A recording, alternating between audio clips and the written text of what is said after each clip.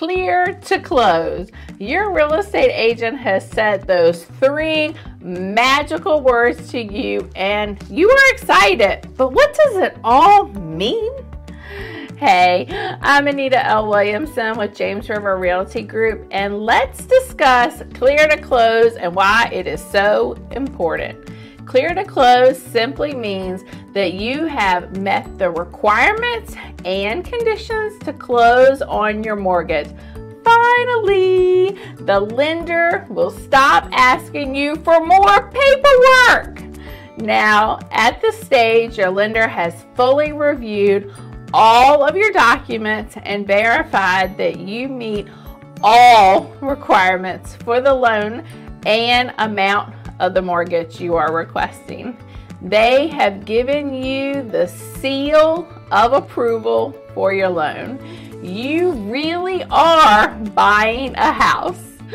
Once you have received clear to close, then the lender starts preparing all of the documents that you will sign on closing day. But how do we get from the beginning of the loan process to clear to close as fast as possible? There are a lot of important steps to get to clear to close. And here are 7 steps to make getting to clear to close as easy as can be. The first is respond to your lender in a timely manner. Your lender will ask for a lot of documentation throughout the process. So make sure you provide the documents that they request as soon as possible. And yes, sometimes they may ask for the same documents multiple times, and some requests may, well, just seem irrelevant. Just keep your cool and give them what they ask for. I promise there is a reason for everything they need. They have to verify all your assets and your debt. Number 2, only provide your lender the documents that they request. Do not over-disclose any information. 3, maintain everything as it is. Please don't change jobs, open new accounts, get new loans, say no to new cars, boats, and RVs. No divorces either. Just keep a super boring life. Number 4, provide proof of employment. Your lender will need proof of employment, so gather all those pay stubs and W-2s. They will need them. 5, don't mess with your credit. Please, oh please, leave your credit alone. That furniture and those appliances, they will still be there when you close. Number 6, shop early for homeowners insurance. You will need to get quotes and pick an insurance agency for your new home, so shop early. You can shop for that.